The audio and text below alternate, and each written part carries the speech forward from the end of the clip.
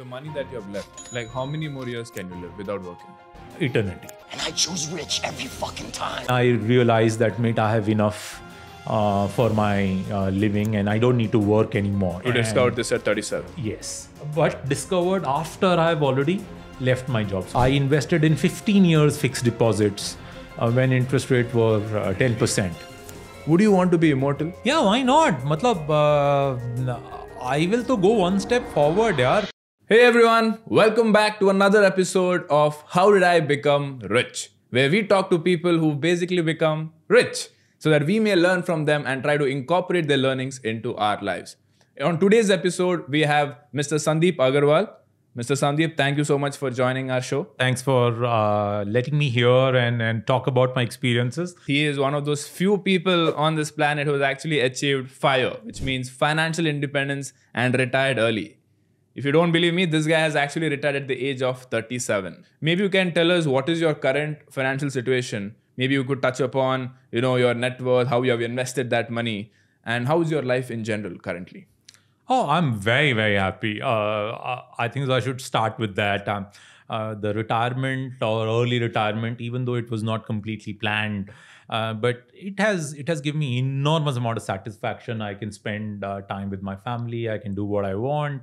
As of today, I have substantially more than the fat FIRE threshold. It is more than... Can you define that for the audience? What do you mean by fat FIRE? I currently have liquid net worth of more than 50 times my annual expenses. Okay. And if I include other assets like house and stuff, it will be more like 75 times my annual expenses. So today, if I have to ask you, like the money that you have left, like how many more years can you live without working? Eternity. Eternity. Yeah. Subject to bank where my FDs don't go bust. Okay. Like Lehman. How have you invested your current money? Let's say 100 rupees is your savings. Yeah. So I am very conservative investor. 100 rupees is my saving. As of today, 85% is in debt. 10% is in my FNO capital and 5% in equities. So what sort of returns is your money generating? Your savings? So because you said 85%. My debt? target is if I can generate on a post-tax basis slightly more than the inflation is my target. So currently inflation is 6%. My target is 7%. Okay. Though I'm earning closer to 9% today, but that is largely because I got a very right interest rate views. I invested in 15 years fixed deposits when interest rate were 10%. This was when? After the COVID hit or even before? Before, like it's in 2010, 2012, 13. When interest rate was 10%. Fixed deposit. Interest rate was whatever they were. Fixed deposit rate were 10% in PSU banks in India. That was the reason why I never invested in equities. When I came back to India, I have a need to invest in equities because without that, I cannot achieve slightly higher than inflation on a post-tax basis because now inflation is 6-7%. Actual inflation, which I really feel in my expenses, is slightly more than, of course, what is the for numbers, the country. Yeah. So I need to invest in equities, otherwise I cannot beat inflation. So it is very important and actually good that you asked this question for your audience who are looking this interview or podcast from their own financial planning for FIRE. It is very important to learn finance.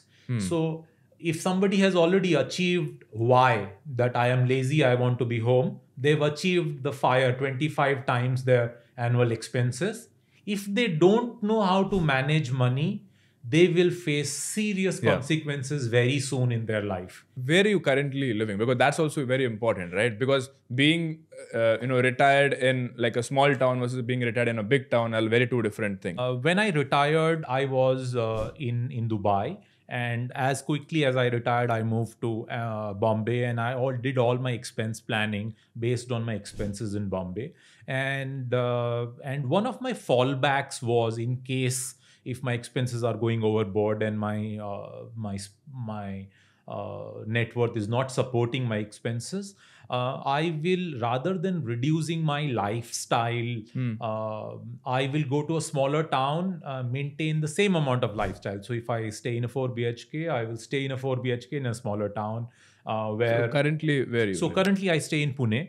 So now that you're kind of like a time billionaire, if I may put it that way, meaning you have so much time, and you're looking at the world where 99% of the world's time is not in their control, it's being controlled by the people who they work for. How has your life perspective changed? Like, do you feel like, oh shit, this is what majority of the world is living, but they have no idea what this feels like? And I wish that more people can feel like how you feel. Reaching my lifestyle in terms of retiring early is not because I was an exceptional student or an exceptional employee or I made huge amount of money. I am able to retire early is because I, from my mentality, was able to get out of the game. Okay. I was able to say stop. You mean to the rat race? You get out of that game. You can say a rat race, very common word. Yeah. So it is very important to understand if somebody wants to early retire. It's not about financial independence. It is so much about mentality because you see, when you have to do fire, right? We have to get at least 25 times our annual expenses as our liquid savings. If my monthly expense is 10 lakhs a year, and if I have 2.5 crores, yes, I'm financially independent retire. Importance is not whether you get 2.5 crores. Importance is why you want to retire early. What is your why? My why is I got bored out of working. Okay. One, I'm very lazy by nature. That's you're just describing all of us here. So it's I got extremely bored, and I, even before retirement, I used to tell to my friends, "Yaar, bahut ho gaya, bas." What did you study? So I am chartered accountant by education. So you gave CA, and one of the things in CA is when somebody tells you're a CA, people ask, okay, with which attempt? Yeah. So what is your attempt? First attempt, obviously. First attempt. And I secured All India rank of 25th in my final exam. 2.5. 25, yeah. The campus interview, and then I went into SBI Caps as my first job. What is that SBI Cap? SBI Capital Markets. It is the investment banking arm of State Bank of India. Okay. Say early days, I think so. I joined at 10,000 rupees per month, and it Which year was this? This was 98. And then after that, what happened? So very quickly, from a year or so, I moved to Citibank. Okay. And Citibank is a place where I will say my formative years of my career was there. Okay. Again, investment banking team. Huh? Investment banking in a treasury operations. Okay. But the big thing was I got exposed to the real world. And then what happened next? This was still in Mumbai. Yeah, still in Mumbai. What happened and, after? So this was first 3 years of my in city in Mumbai. Then I moved internally within departments, and I was looking after financial institutions group, which is dealing with other banks. I did for another 4 years, and then I moved to Dubai. Okay. Within Citibank. Okay. There I moved in the treasury sales role. So I was selling derivatives. So you went to Dubai. How old were you that time? 28, yeah. Okay. What happened after this that? I did for 1 year in city, and then I moved to BNP Paribas in Dubai itself, where I did it for 8 years. This is a French bank, right? This is a French bank. At a point of time... So you were only in banks your whole life? All. That's why you made so much money? Yeah. So because you understand money so well. That is where my fire actually comes into picture, because I was extremely lucky in BNP Paribas. I got huge amount of promotions. I got huge amount of bonuses. What year was this? This was 2006 or 2007. So during the financial crisis? During financial crisis. So during the financial crisis, how did BNP Paribas... So you see, in financial crisis, the risk of the prices going up and down increases, the volatility increases. So your part of the business was doing very well. Very well. Got it. Everybody was coming to you. Hey, I need this. Because they had huge amount of risk that what will happen if the rates will go up, what will happen if the dollar price changes. So sort of like you were also at the right place at the right time. Yes. Because your team was doing very well. Yes. So you got the promotions and the bonuses and all. At that point of time, I really thought, let me just be done with it. I started calculating, then reading on fire, and really calculating my numbers on my savings. Like and reading like on articles and stuff? Yeah, articles and understanding experiences of other people who have done fire. And then I realized that, mate, I have enough for my living, and I don't need to work anymore. Okay. You discovered this at 37. Yes, but discovered after I've already left my job. So it was not Okay. pre-planned. It was kind of post-planned. And then? And then I came back to India because I did all my planning based on spends in Bombay, and I didn't like the city very much on my second visit. So I was looking to move to a smaller city, and then I happened to go to Pune for some friends function, and I found it's a great city. Yeah. It is closer to Bombay. I still wanted my connections with Bombay because I know lots of people in Bombay. Right. So I shifted to Pune, and I'm very happy because I shifted at half the rent, twice the size of a house, and a bigger house was my extreme priority. It's Bombay.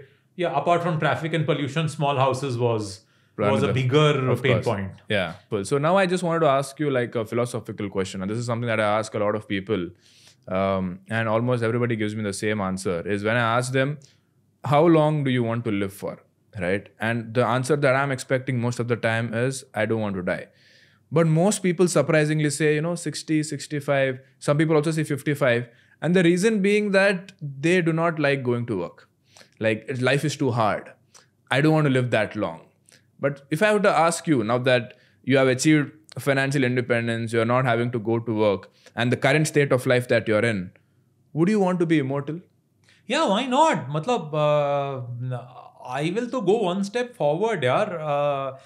If I can manage my health, so I am fairly active physically. As I said, I cycle a lot. 100 kilometers a day, yeah. All that, but I still have a paunch. I am not the kind of body weight which I want to be. But if you give me immortality plus a six-pack, I can work for you free 10 years. I think the second one is achievable. First one, let's wait.